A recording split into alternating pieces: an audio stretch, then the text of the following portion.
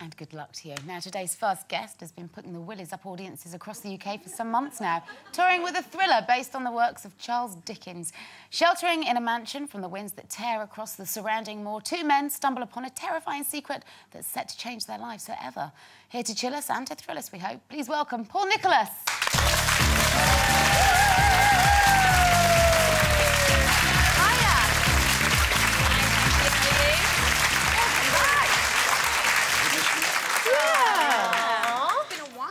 It's obscene how good you look. Oh, what, for a man of 110? No, but you don't look any different, really. He's lost his curls. I've lost my hair, yeah. I'm losing my hair, and I've let it go natural, because the part I'm playing two parts. I'm playing a lord in this play, and I'm playing my father. So this is the father. And I play a younger man as well, with a wig and a sort of a ball pin, is it, at the back of my head?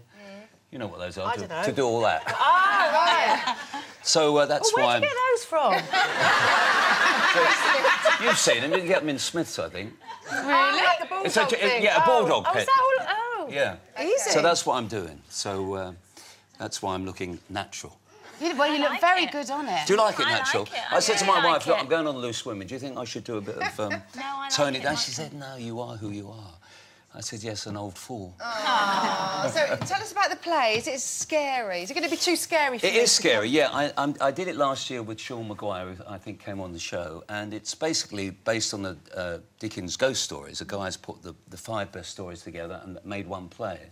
And there are just 2 of us in it, me and Charlie Clements, who was on EastEnders. He's great, isn't Bradley. he? Yeah. Paul Bradley. Yeah, so he's doing it with me, and we're just doing a little tour, and the reaction we had last year was very frightening, and people do get frightened by it. It is quite scary. How do you create that, though? How do you create that kind of fear? Well, I think it's the anticipation of something happening rather than something happening. Do you know what I mean? It's the idea of something happening. So there's a ghost in it, but we don't quite ever see the ghost. And there are a lot of sound effects, so people do a lot of that because it sort of hits them, you know, like you get in the movies. So it's something that I think is very special to theatre and really works, judging from the audience's reaction so far.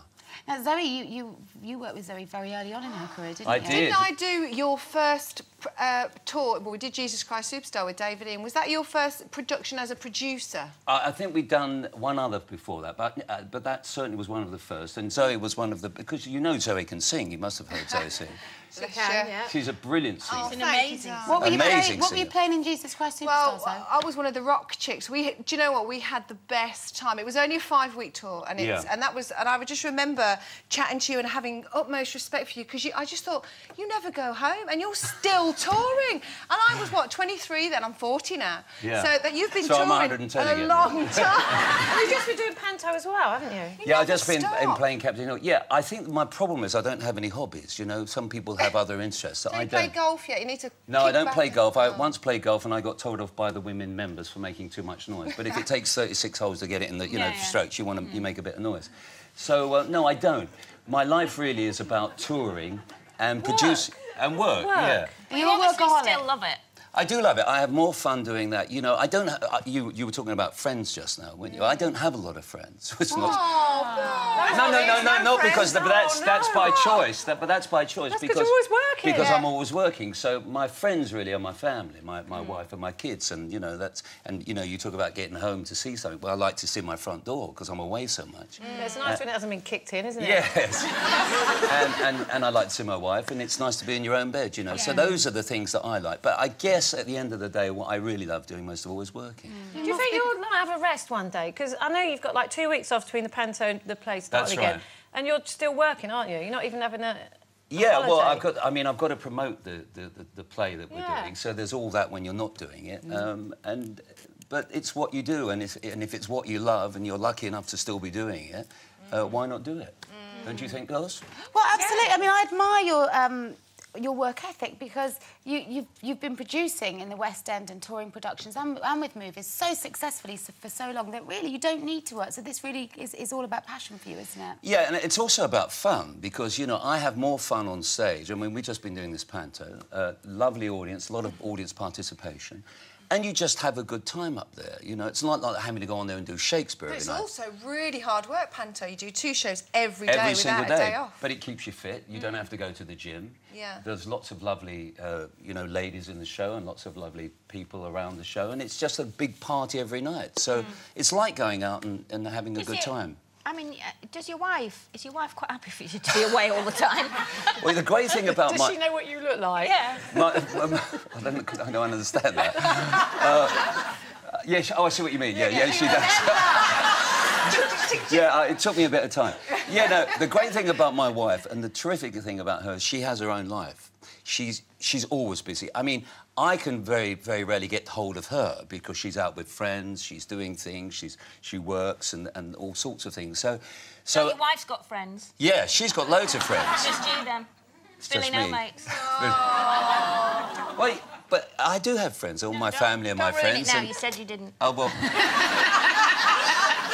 Will you be my friend, then? Yes. Thank you. Can you ever see yourself retiring, you know, nice yacht in the south of France, doing nothing all day? No. No? No, I mean, the idea of... I've been on... I don't know if you've ever done those kind of cruises and things. I mean, after about 2 days, you're going crazy, aren't you, on those boats, you know? No, I love it, mate. Do you love all that? She's always I'm a queen for them. Are you? I love Do them. you do a bit of cruising, do you? Yeah, I love it. I love the sun. I love laying back, swimming with a pina colada. I love it. But how long can you do that before you start to get About a a bit week. crazy?